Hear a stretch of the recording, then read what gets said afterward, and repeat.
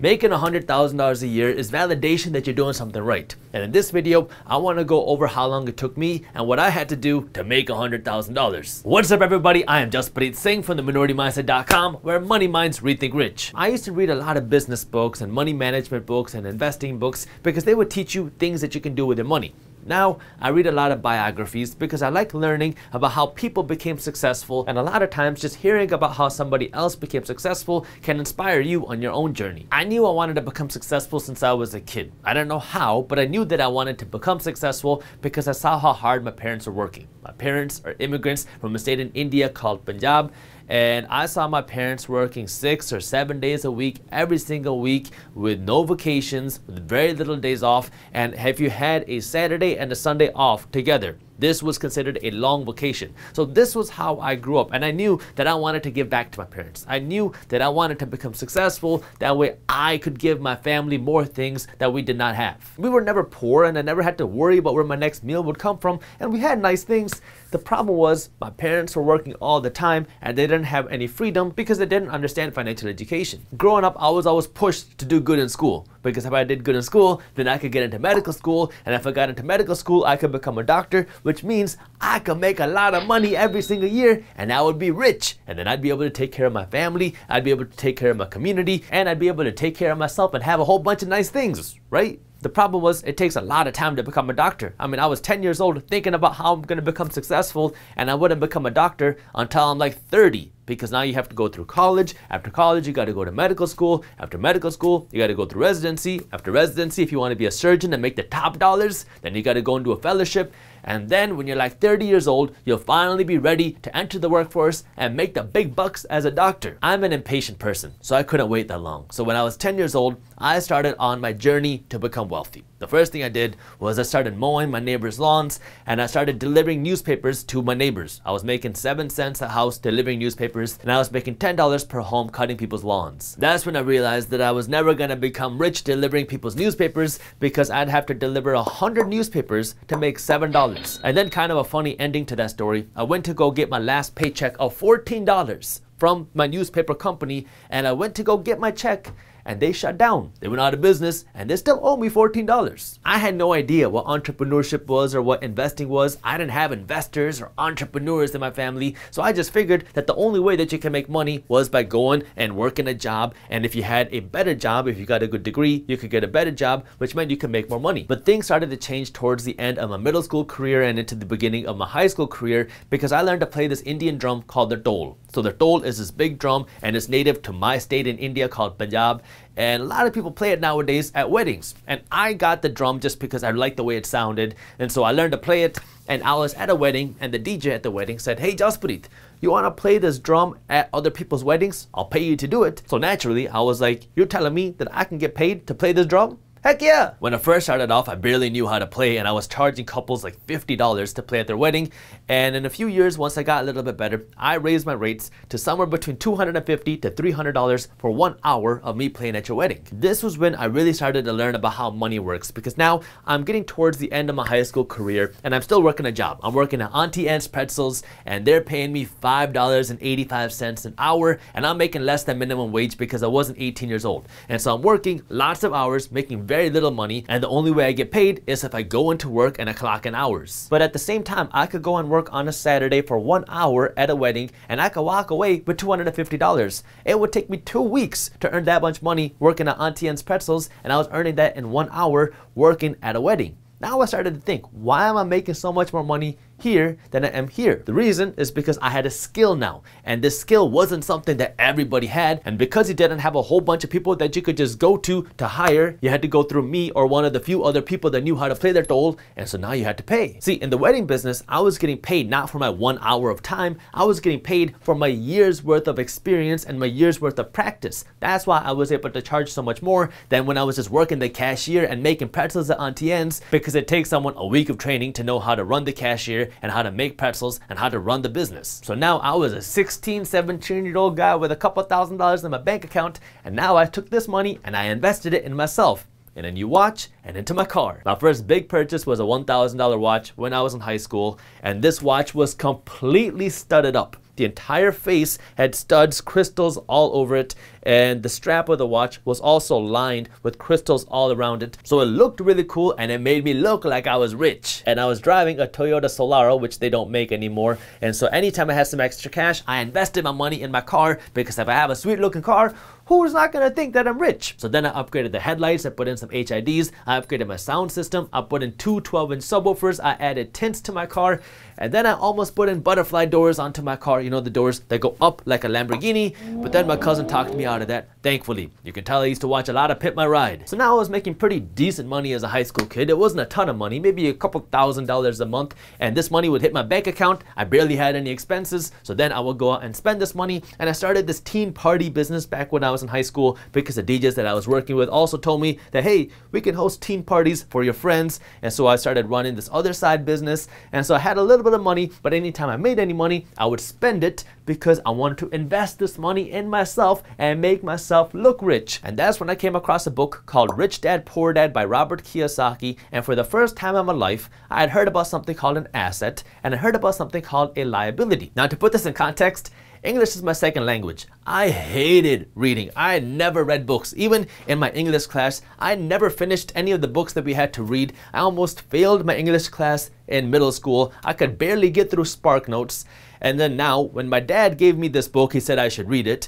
I was like, why do you think I'm gonna read a book? I don't think I've ever read a book before this.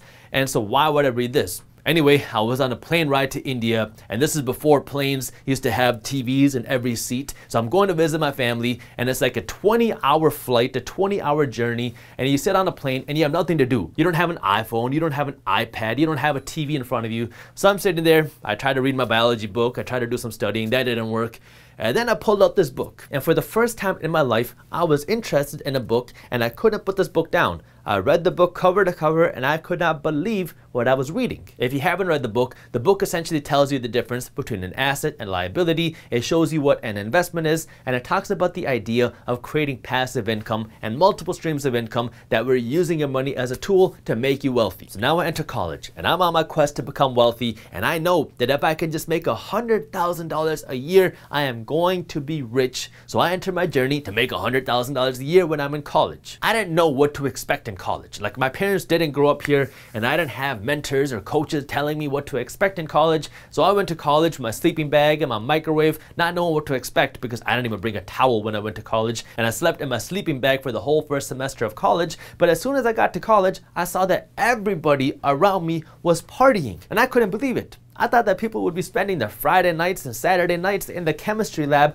doing chemistry reactions, learning about how they could get a good degree so everybody could become a high-paid professional like a doctor. Well, lucky for me, I was already in the entertainment business because I was hosting teen parties when I was in high school, and I wasn't too into partying. I don't drink, and I wasn't really too interested in going to the parties, so I decided to start hosting these parties. I started going to the local clubs and venues, and I started talking to the venue owners, talking about how I could host parties here, and I made a deal with them. That way I didn't have to pay them anything, where now I would host parties and I would get half of the revenue that we get from the parties that we host. After a few hiccups early on, I really started to get the hang of things, and now business was booming. We were hosting an event pretty much every single weekend, and sometimes 2 times a weekend, and pretty much every event would pocket me at least $1,000. During the school year, we would host like 1 or 2 big parties a semester, which would bring in even more money, and then we wouldn't have any parties during the summer. But during the semester, I was averaging something like $1,000 a week from this business. Now I had more cash in the bank, and I became very cheap. I did not want to spend a penny unless I had to, because I was thinking about how I could potentially buy assets. How can I buy something that would make me money?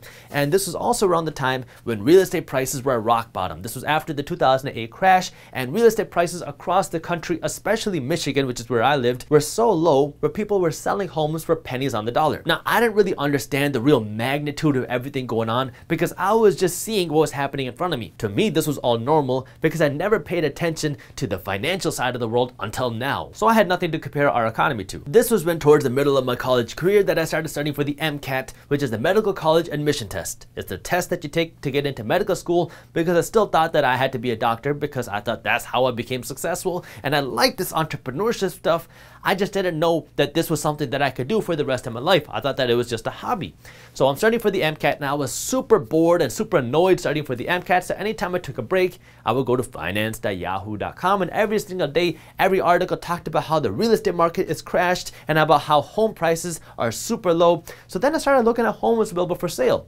And I started looking at these properties, and on August 22nd, I took the MCAT, and on August 23rd, I closed on my first investment property. It was a condo, about 1,000 square feet, and I bought it for $8,000 cash. That wasn't the down payment, that was the entire price of the condo. And the crazy thing is that just a few years before I bought this condo for $8,000, these same condos were selling for more than $100,000. Now all of a sudden I became a real estate investor. It took me a little while to figure out how the process works. I dealt with a lot of issues getting started as a real estate investor, but once all things were said and done, this property was rented out for $600 a month, and after all expenses, I was making somewhere between $250 and $350 a month every single month in profit, and this was money that I didn't have to go to work to earn. Then towards the end of college, I was getting a lot more experience in my entertainment business, so we were making a little bit more money and we were doing more events, and that's when a few things happened. One, I realized that I hated this business that I was running because I wasn't into partying. I didn't like the entertainment industry.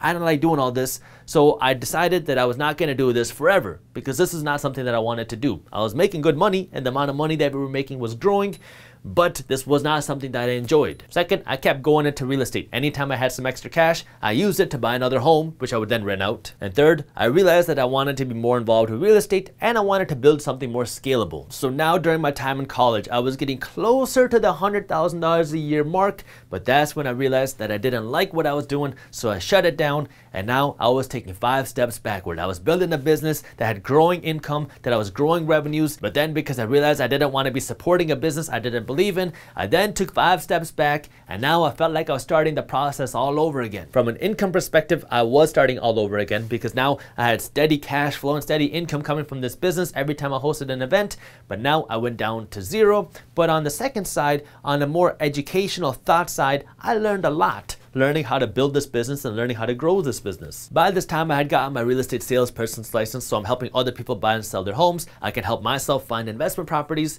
and then I learned about this thing called wholesaling real estate. I got to know the real estate broker that I was working under because she thought it was very interesting that I started working as a real estate agent when I was in college because I was the youngest agent in the office.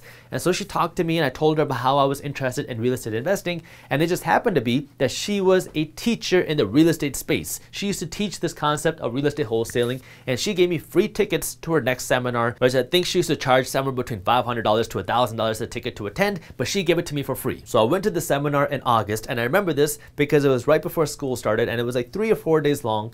And during the seminar, these 2 people came up and they started teaching this concept of wholesaling, and I really was intrigued by it. The whole idea being you enter into a contract to buy a home below market value, and then you take this contract and you sell it to somebody else who wants to buy the home either to live in or as an investor. So you might find a home that's worth $100,000. You enter into a contract to buy it for $85,000 because this homeowner cannot sell their home, and now you have a contract to buy the home for $85,000, and now you're going to flip this contract to somebody else for $90,000, and then you get to keep that $5,000 difference. So now you can sell the home to an investor who wants to buy the home for $90,000, or you can sell it to a homeowner who wants to buy this home at a discounted price. So you have to be a good marketer. You have to know how to find somebody who can't sell their home, and you need to know how to find somebody to buy your home at a higher price than what your contract is. So the people that were teaching this concept said that if I wanted to learn more, I had to buy the program, which cost $3,500, which was a lot of money for me then because now I was no longer hosting events. I had a few rental properties, but they weren't paying me enough to now go out and just spend $3,500, but I did have some cash in the bank. So I decided to make this investment, and it was a great investment. So I took the $3,500 out of my account and I purchased their course, and now I had this training on how to become a successful wholesale flipper, and I went through this training right away. By September, I was making calls, and I spent an extra year in school. I did like a graduate program in real estate development because now I finished college and I didn't know what I was going to do, and I didn't want to get a traditional job. I knew I wanted to be an entrepreneur, and I knew that I liked real estate, so I found this real estate program, and now I did this real estate program, but at the same time, I was working as a wholesaler because I knew that I wanted to do something on my own. So I'm in class, I'm finding people to call, and then after class, I'm on the phone trying to get people to sell me their homes. So I invested $3,500 into this program, and in September, I made $0. In October, I made $0. In November, I made $0. and in December, I made $0. I was doing everything the program said. I kept making calls, I kept sticking with it, and day after day after day, as I kept getting rejected again and again and again, I kept making calls, and lucky for me, I was stubborn, because even after I made no sales in September and October and November and December, I kept going into January. In January, I closed my first wholesale deal and I walked away with $7,500, and in February, I closed 2 wholesale deals. One for $7,500 and one for $10,000. And so I walked away in February with $17,500 into my pocket. And now I was on a roll. I knew that I had the path that I needed, I had the plan that I needed to get to $100,000 annually consistently. But that's also when I really started to think of a long-term scalability, because I was having the same issue with this wholesale business that I was with my event planning business. With my event planning business, I was making good money. The only problem was I would only make money if I hosted an event. With the wholesaling business, the same issue. I was making good money, better money here than I was before, but the problem was if I wasn't on the phone, if I wasn't closing deals, I wasn't making any money. By this time, I owned 3 real estate properties that were cash flowing, that were paying me every single month, and that's when I decided that I didn't want to do this wholesaling anymore because I didn't have the scalability that I wanted. So now I started all over again. I felt like I was taking another 5 steps back because I tried something new, I figured out how it worked, I started making decent money, and then I canceled it because it didn't fit my long-term goals. Now again, financially, from an income perspective, I was starting over. Yeah, I did have some rental properties, but from an income perspective of what I was doing, I was starting all over again because I had something that I understood, that I was making good money, but then I stopped this income. But on a mindset perspective, an education perspective, again, I learned so much more. I learned more about real estate. I learned more about how to sell. I learned more about how business works, which then I applied to the next things that I did. That's when I got on the internet, because I learned that the internet was a place where I could build something scalable, things that I could sell. So then I started e-commerce businesses and I started other internet marketing businesses. And it took me a solid 2 or 3 years after that point. So now I entered law school because my parents weren't happy that I wasn't going to have a professional degree. So I settled with law school, and I was going to law school full time. And in the evenings, full time, I was running my own businesses. So I'd be in class all day, and then I'd study, and then all night and all morning, I'd be running my own businesses. I was creating new e-commerce stores, working on new marketing things. And that's when I started really building this income and trying to build something more scalable. That way I can build something outside of just me. Once I figured out the system, and after I had this 10 years of experience and trial and error and starting and making money and starting all over again, it didn't take me too long to get from $0 to $100,000 a year. But that's when things started to get even more interesting. The first time now that I was making $10,000 a month, I felt broker than ever because I wanted to grow this even bigger. I took out as little cash as possible. I was living on the living room floor of my apartment. That way I'd only have to pay like $400 a month, and that included my rent, my utilities, my internet, my cable, and my parking. So I was paying less than $400 a month to live here. I was keeping my costs as low as possible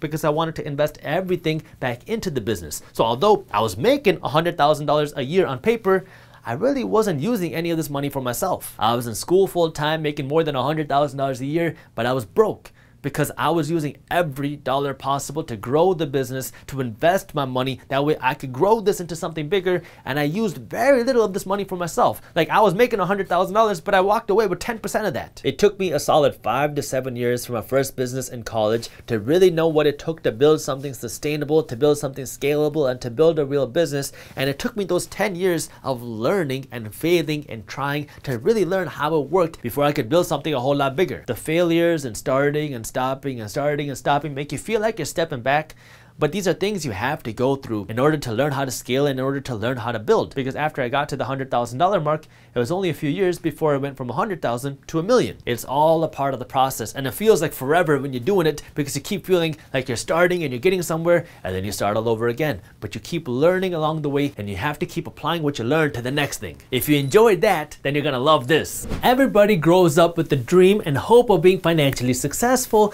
and for a lot of people, that means hitting that 6-figure mark, making $100,000. Before we get into how you can actually make $100,000, let's clarify what $100,000 means, because there's a difference between making $100,000 and making $100,000 a year. I mean, if you have $10,000 and you put it in the stock market and you get a little lucky and the stock that you invest in rallies, that $10,000 could turn into $110,000, and now if you sell that stock, you made $100,000 profit. Another example of this is you go into your gas station, you buy a Powerball ticket, and you get lucky and you win $100,000. Or your great Uncle John dies with no kids and he really liked you, and so he leaves you with $100,000 inheritance. In all of these examples, you made $100,000 one time, and then you go out and you buy yourself a nice car, you buy a nice watch, you go on a vacation, and then 3 months later, after making $100,000, you are left with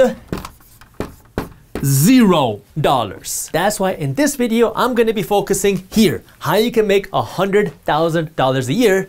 But there's also a difference between making $100,000 a year gross and making $100,000 a year net. If you go out and you work a job and you get a salary paying you $100,000 a year, that is $100,000 gross.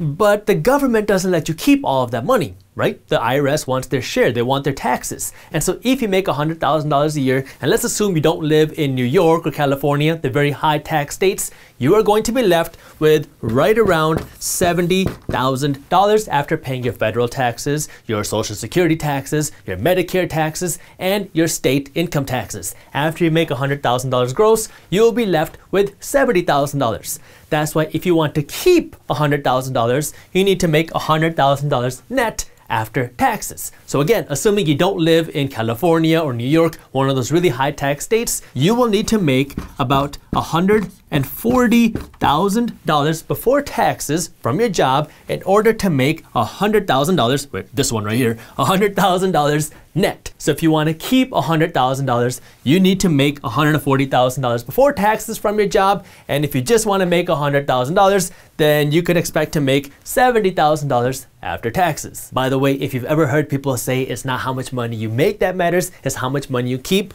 well, this is one of those reasons why, because everybody talks about making $100,000 a year, but just because you make $100,000 a year doesn't mean you get to keep $100,000 a year. Same with here. Just because you make $140,000 a year doesn't mean you get to keep all $140,000. The easiest way to achieve a goal is to break it down into bite-sized pieces. That way you understand exactly what you have to do in order to achieve that goal. So if your goal first is to make $100,000, this is $100,000 gross before taxes, that means that you have to make $274 a day, 7 days a week, 365 days a year. So you have to make $274, including weekends, including holidays, every single day on average in order to make $100,000.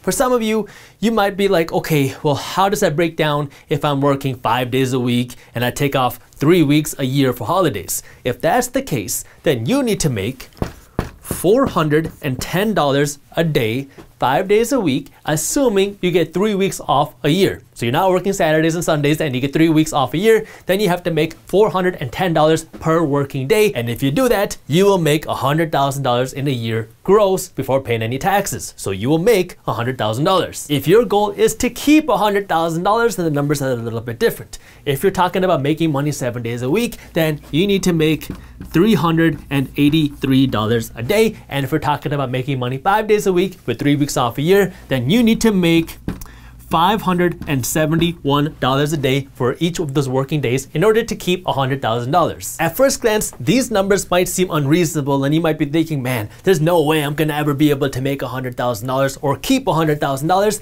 but that's not the case. This is where financial education comes in handy because there's so many other ways to earn money where it's not just you physically working to make money at your job. There are other things that you can do and I'm gonna be talking about them in this video, but this is where understanding money is so helpful because you know what? There's a lot of money in the world. Like 1,700 people become millionaires every single day.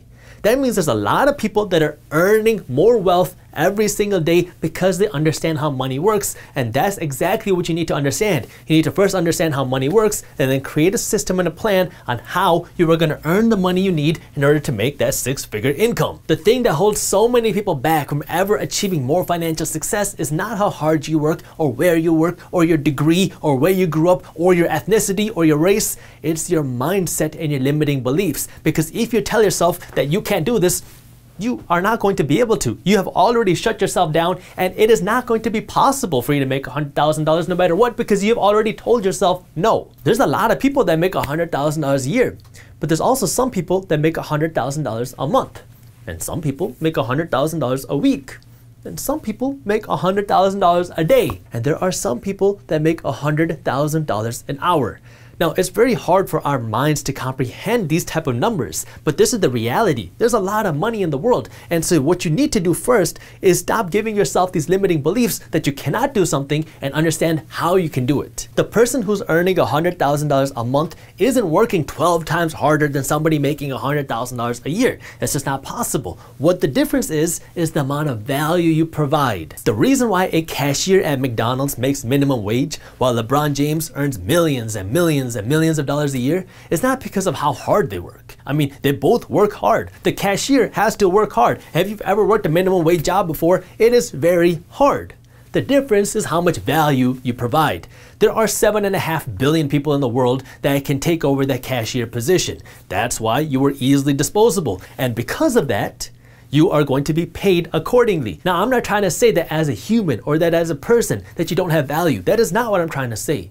In the market, in the economy, you are easily dispensable because there are a lot of people that can do the exact same job. Versus LeBron James, there's very few people like LeBron James, and because of that, he can make a whole lot more money. So if your goal really is to make more money, then you have to think beyond just working harder. You need to think how you can make more value, because if you can provide more value, you will naturally earn more money. There are 5 ways that you can create more value and hit that 6-figure mark or even a whole lot more, depending on what your goals are and how much effort you're willing to put in. And these are things that you can do whether you're working a job or you want to start a business or you want to do a side hustle. So let's go over these 5 things. 1 is job growth. 2 is investing in your career. 3 is investing your money. 4th is creating external value. And number 5 is starting your own business. I'm going to be going over these 5 things, starting with growth in your job. The most accessible way to do this is by growing in your job. And you can get this type of job growth whether you're in a very small company or in a big company. If you are in a big company, you want to make sure you have the room for advancement, the room to grow. So maybe you start off as an associate, then you become a manager, then a director, then a vice president, and then maybe a corporate executive.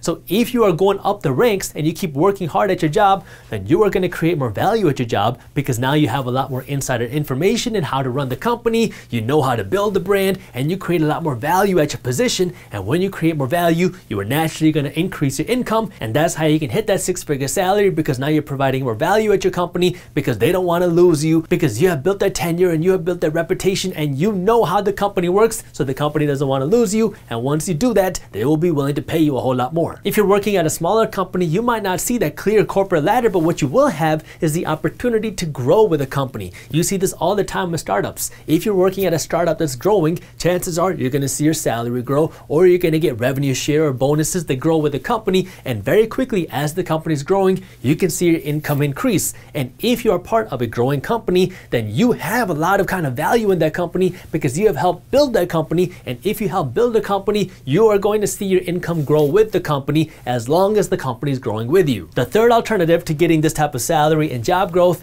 is working in sales, because in sales, it's really effort in, money out. If you can master the sales process and you have a good product and you practice your craft, you can get to that 6-figure salary as a salesperson. I know quite a few 7-figure salespeople because they know how to sell, they know what they're doing, and they have built a lot of trust with their clients. And so now they can make a great income because they know how to sell and they have built that growth through their efforts. The value that they provide is that they have put in all the time and the effort and the money learning how to sell the right way, and they have perfected their craft. This isn't something that happens overnight, but it is possible for somebody who wants it. Second, you can invest in your profession to increase your salary. So let me give you kind of a more personal example because I'm an attorney. If you are a paralegal, so paralegals are people that work with attorneys, you might be making $40,000, $45,000 a year. But if you invest in your education and you go become an attorney and you invest that time into learning, well, now as an attorney, you can make $140,000 a year just because you invested in your profession. You invested in your education with money and time. And if you do that, now you can increase your salary. The reason this happens, again, is not how hard you worked, but because of how much value that you can provide. Both paralegals and attorneys both work hard, but not as many people are going to invest that time or that money going through law school, getting their law degree. That way they can actually work as an attorney versus becoming a paralegal. You don't have to run through all those hoops. The reason this is becoming a little bit more important now is because back in the day, having a college degree was a big deal because not a lot of people had college degrees. Nowadays, having a college degree is almost like baseline. That is like standard. So if you want to stick out, you need more of a professional degree or a higher level degree, which costs more money. It takes more time, but this is the reality of the society that we're in. If you want to work a job and you want to earn a higher salary, you need to be able to separate yourself from the rest of the crowd. One way to do this is to get a higher degree, maybe a law degree or an MBA or a medical degree, whatever it is, something that can help you define a higher salary. Another way to do this is to invest in your profession through something outside of the traditional education system. Maybe that means getting certified or getting some other continuing education, something that you can show people where you have more value that you can provide now because you have the certain education that a lot of other people don't. The second option works great for a lot of people because you don't need to invest as much money as you would if you wanted to get an MBA or a JD, and you don't have to invest that much time. You can do this on the side. For example, you can go online and get a certificate in understanding data science, and now you can make a six-figure salary because you have the certificate and you didn't have to go back to school in order to do that, and you didn't have to pay a school's tuition. What an employer looks for, and I'll tell you from personal experience, is people that are good at doing specific tasks. If you can show your boss or an employer that you are very valuable because you're very good at doing something, you're gonna be able to make a whole lot more money. The reason that people who graduate school with general degrees, like a general psychology degree, I can say this because I graduated college with a general psychology degree, struggle getting a good job is because it's very hard for an employer to understand what your skill set is. What is it that you're good at? Where can you provide the most value? If you don't know or cannot show where you can provide this value, then you're going to be compensated accordingly. That's why if you can get one of these certificates or get a higher degree or invest in your profession, that way you can demonstrate that you're good at something and have experience in something, you are going to be able to make more money. Third, let's talk about investing your money. That way you can hit that six-figure mark. So number 3 and number 4 are going to be supplemental to 1 and 2. That means you can do these things in addition to 1 and 2 to help you hit that six-figure mark, because you can supplement your salary with number 3 and number 4. When you invest your money, so this is typically, we're talking about stock market investing or real estate investing.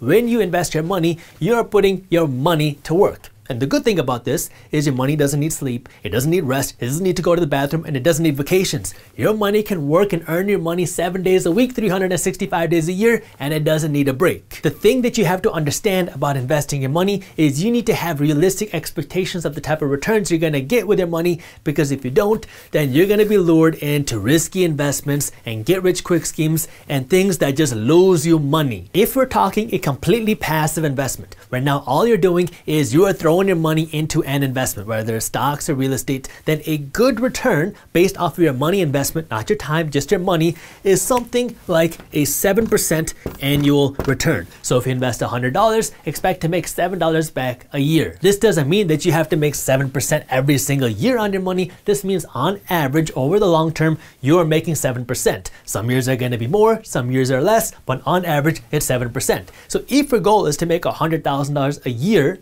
based off of the 7% return, then you have to invest $1.4 million.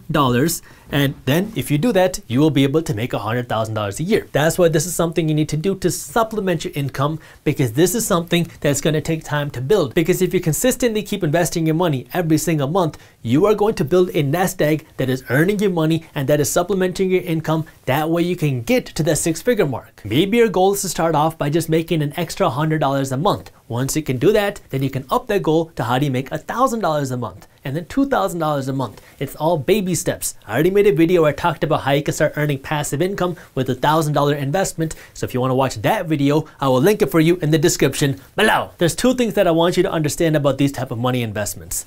1 is how do you get a better return, and 2, the taxes that you pay, how much money you actually keep on this money. Let me start with the taxes part because I'm weird and I like talking about taxes, but I'll keep it simple and brief.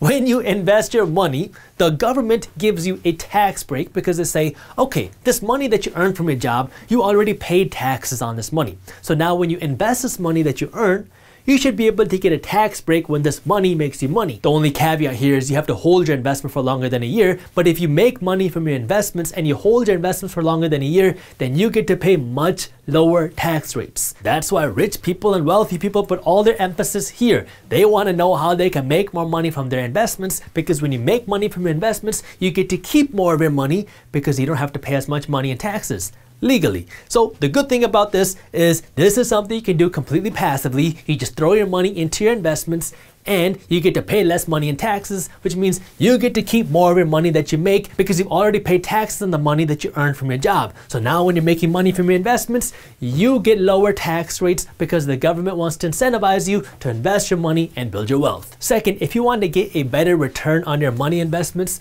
well, then what you can do is invest more of your time. So now what you can do is look out for other business investments or look out for other real estate investments where you have to invest more time. Maybe you find a beat up property that needs more work. Now you have to invest your time and your money, and so you can get a better return on your money. Or you can find a business that needs help. If you have some expertise that you can help this business with, now you can get a much better return on your money because now you're investing your money, you get some ownership in the business, and then you can help this business turn around, make more money, and as they do that, you will get a better return on your money. Okay, the 7% number is a completely passive investment. You're throwing your money in the stock market or real estate and you are just trying to get a passive return. If you want to be more active with your investments, then you can get a better return, but now this requires your money and your time. Fourth, let's talk about external value. How can you create value outside of the job that you're working at right now? That way you can attract more money. Well, one way that you can do this is by working a second job. If you work a second job, now you have two different jobs, two different incomes, and if they're both paying you $50,000 a year, now you have just hit that six-figure annual income mark, but now you have to be working 15-hour days. If you love what you do, then it's no big deal. But another thing that you can consider is potentially starting a side hustle. The side hustle is something that you're doing outside of your job, that you're doing on your free time and on weekends to help you supplement your income by doing something that you're good at. So you like this thing, you are good at something, and you create value out of it, and now your goal is to make money through this value that you have created. Before I really buckled down and learned how to build a business, I was a true side hustler. These are things that I thought were businesses, but they really were just side hustles. I used to work at weddings, I used to have an event planning business, I used to have an Amazon side hustle, I used to do real estate wholesaling. These are all things that I did that I thought were businesses, but they were really just side hustles. When you're working to create a side hustle, what you want to find is where can you provide unique value to the world? What is something that you can do that a lot of people cannot do? So when I used to work at weddings, what I did was play a drum called the dole at Indian weddings. So kind of niche because not a lot of people knew how to play their dole around me, and a lot of Indian weddings had the need for a dole player like me. And so when I got good at it, I was charging people like $250, $300 for 30 minutes to an hour's worth of me playing. So I was making pretty good money, especially as a 20-year-old college kid playing the dole. But what you weren't paying me for was my time. You were not paying me for 30 minutes of work or an hour's worth of work. You were paying me for my years of experience and for my knowledge on how to play a dole. It took me a long time to learn how to play it, and I had this value, which is why I could charge a lot of money for a very short amount of time. Nowadays, because of the internet, it is so much more accessible to create a side hustle because you can do it on your laptop, you can do it on your phone, you can do it on your own time, and you can do it from anywhere in the world. If you have a certain skill or knowledge that you want to give to the world, well then you can create a class on Udemy and let people buy it. If you have certain skills that you want to help other businesses with, like maybe you're a good writer, or you're a good coder, or you're a good developer, or maybe you are really good at building financial spreadsheets, you can go to a freelance platform like Fiverr or Upwork or one of these places and you can market your services. Now, people and businesses that need your help can hire you and you can do the work on your own time, you can set your prices, and now you've just created a new side hustle without leaving your house. There is an unlimited amount of possibility here. If you have something that you like, something that you can provide value in, I can pretty much guarantee that you can find a way to monetize it.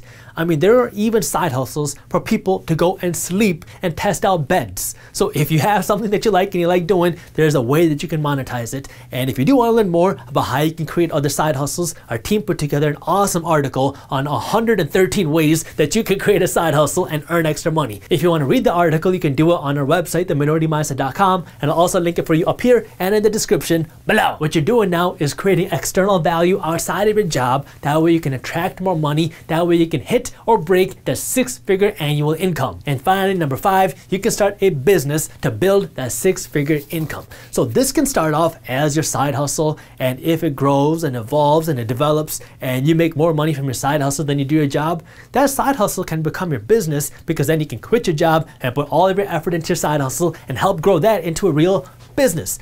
But let me give you a word of caution. Starting a business is not easy. I don't care what kind of business you're trying to start. It is not easy to build a business. I'm not saying this to scare you. I just want you to understand, because there's a lot of, let's call it crap on the internet, of people promoting this whole idea that you can start a business with 40 minutes a day and then you can make 6 figures doing almost nothing. It does not work like that. If you want to build a successful business, you have to be obsessed. And that means you are going to be working 6-7 days a week, every single week. And you're also going to have your business on your mind during holidays, during weekends, during nights. So your business is going to be on your mind all the time. So if you want to build a business, you have to understand that you have to have the entrepreneur bug. It is not for everybody, but if it is for you, if you love the idea of building your own business and being your own boss, then by all means, go for it. When it comes to building a business, you need to understand the numbers. So let's say you start a business where you sell mugs. So this kind of looks like a mug. And let's say that each mug you sell for $10. Now, if you sell this mug for $10, you also have a cost. You have a cost to make the mug and to package the mug and ship the mug. Let's say after all of your expenses, which cost you, let's say $4, you are left with $6 of profit. So if you want to hit that 6-figure salary, you need to first multiply this out. If you're making $6 a mug, that means you have to sell about 17,000 mugs over the course of the year in order to hit that 6-figure profit.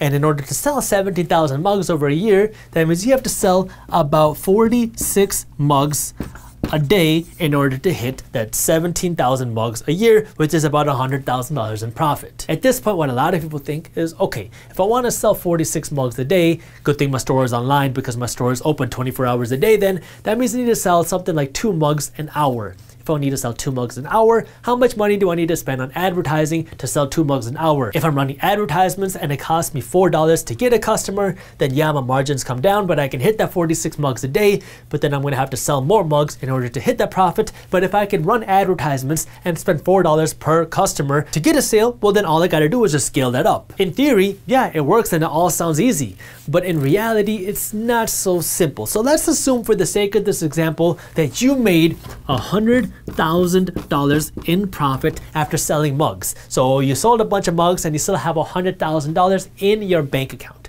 One thing that you have to do now is decide, are you going to pay yourself a salary? If so, how much? So let's say you pay yourself a $40,000 salary, which leaves you with $60,000 in the bank account. Now you might be thinking, well, this profit is yours because you own the business, you run the business, so you can take the $60,000 and put it in your bank account because you have $100,000 of profit. But you have to remember, if you're building a business, you want to have money to invest in your business, and you want to have money to help kind of protect your business in case of an emergency. And so if you want to grow the business, it would be better for you to take the $60,000 and actually invest it back into the business. Maybe you hire an employee, maybe you create a new mug line. You want to do something where this is going to help you earn more money. And so this is where you have to really understand the dynamics of a business, because every dollar you pull out is a dollar that you cannot use to grow the business. So you have to understand that it's not as easy as just having $100,000 in your bank account to earn $100,000. But on the flip side, there's no limit to how much money you can make if you start a business, because there's no limit to how many mugs you can sell. You can sell 46 mugs a day, you can sell 460 mugs a day, you can sell 4,600 mugs a day, so there's no limit, and it really comes down to how big you want to grow your business and how much effort you're willing to put in and how good your product is. Thank you for watching. Here's a video on things you need to do in your 30s to build wealth in your 40s, and while you're at it, download our free guide on how to start generating passive income, and as always, keep hustling. There's a lot more to becoming wealthy than just having a big salary. I mean, it can help, but if you don't know how to use your money, or if you don't have the right patience, then it doesn't really mean anything.